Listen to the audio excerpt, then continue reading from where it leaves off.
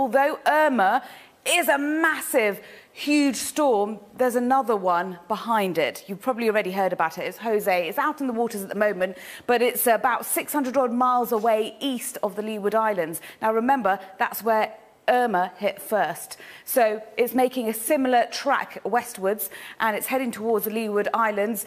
And as a Category 3 storm, so that's sustained winds currently of around 120 miles per hour. It could pick up more strength and it could become a higher category, but for now it's a Category 3 and it's heading towards the Leeward Islands, so we are expecting further destruction there with further rainfall and very strong winds.